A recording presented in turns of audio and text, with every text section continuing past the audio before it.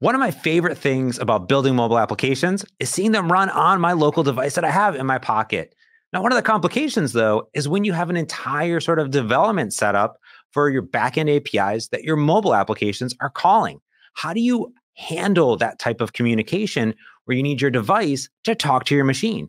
Well, dev tunnels can help out with that, enabling you to tunnel down from your machine to a publicly accessible URL that your mobile applications can communicate with. Available in Visual Studio 2022 and from a developer command line interface, I'm going to walk you through everything you need to know about dev tunnels to set it up. So let's go ahead and get into it. All right, here I am inside of Visual Studio. I have a backend API to get weather and serve it up. And then I have a dotnet MAUI application that's going to call that API, and it is going to display the current weather that's coming on. So here is my ASP.NET Core web API, and I can see the weather forecast that's going to return a bunch of random weather coming back. If I go into my dotnet MAUI application, it's pretty simple. Here, it just calls that local weather forecast and is going to deserialize that JSON and display the first one in the list. So let me just go ahead and run the API first, and you can see the sort of data that's coming back. So again, this is running on localhost, and every time I refresh, we get different data coming in. Perfect, that's great. Now, if I come over into another instance of Visual Studio, I've set the dotnet MAUI as the startup project, and I'm just going to run it here on Windows. So this is going to call just locally here, my local machine on HTTPS, and grab the weather. So there we go, perfect. I'm getting the weather every single time I click on it. So now what happens though when I run this on a local device? So for example, on an Android emulator or on an Android device, or maybe on an iOS device, what's going to happen then? Because those devices and emulators will need to speak to localhost and on HTTPS. So let's go ahead and deploy this to my Android emulator and see what happens. Okay, our application is up and running, and I'm just going to say get weather, and I get an error. Wait, that's kind of weird, right? Why am I getting this error? Well, a few things. The first thing is that I'm inside of an emulator. I can't call localhost directly. And additionally, I have HTTPS going on here, which means I need to make sure that my certs and everything are correct and the emulator can talk to it. And that's really problematic for local development. It's actually really complicated to set that up.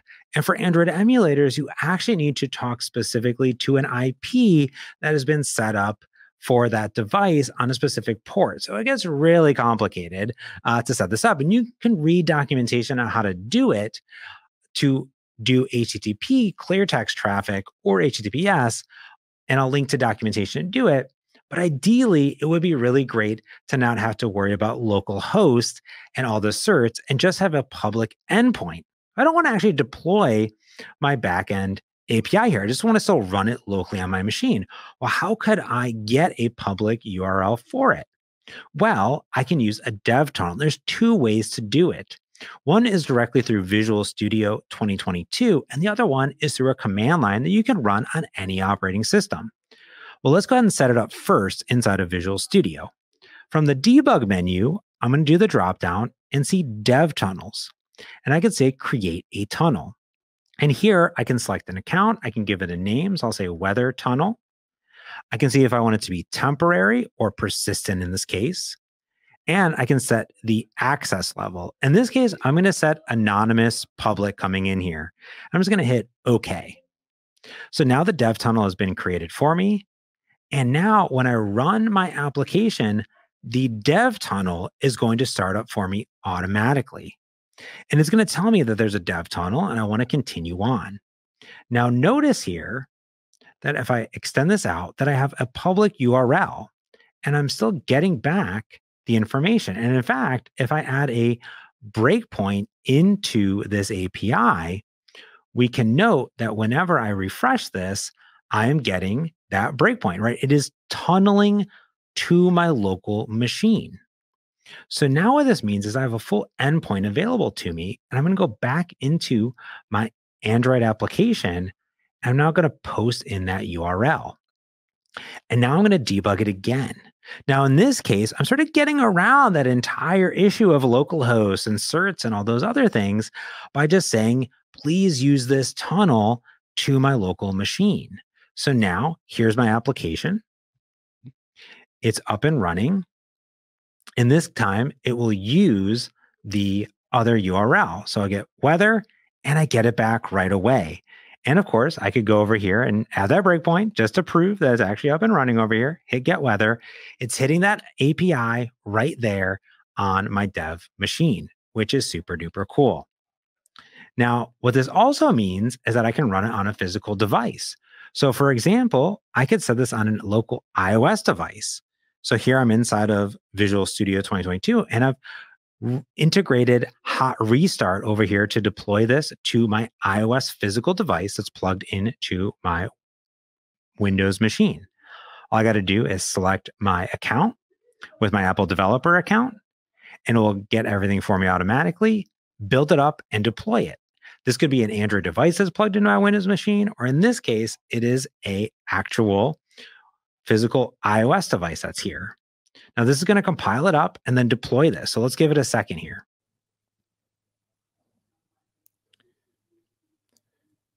All right, it's installed the iOS application. Now, all of my normal debugging and everything like that is going to work automatically for me. And I'll also get all of the great built-in support in Visual Studio, such as my live visual trees and my XAML live previewer. So here's my application that's running.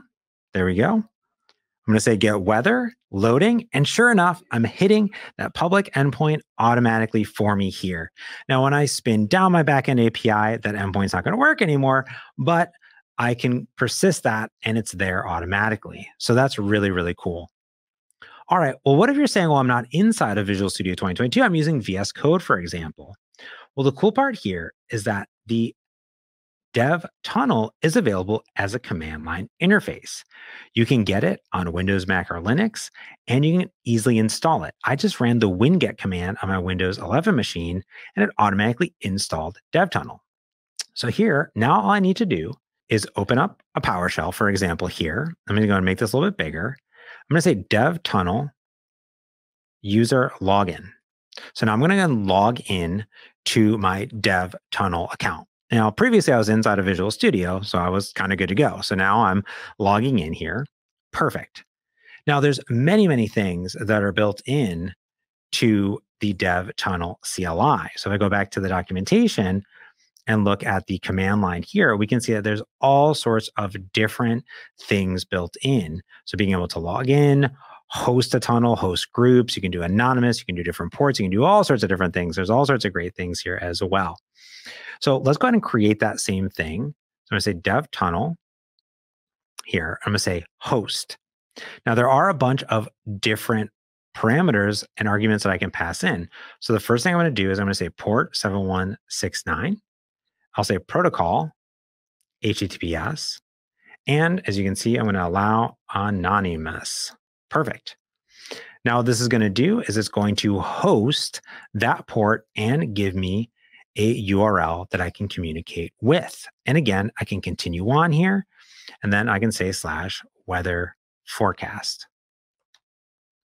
And that is tunneling back to my machine automatically. There you have Dev Tunnels, one of my favorite pieces of technology. In fact, I've done additional videos on my YouTube channel talking about the command line interface and also a deeper dive into Visual Studio 2022. So check out those videos. I'll put them below and up over here as well. If you have any questions, let me know in the comments below. And as always, check out the docs, check out the samples, try it for yourself. And if you like this video, give it a thumbs up. Jam that subscribe button and ring that notification bell so you get updates every single time we put out a video right here on the .NET YouTube. Thanks for watching.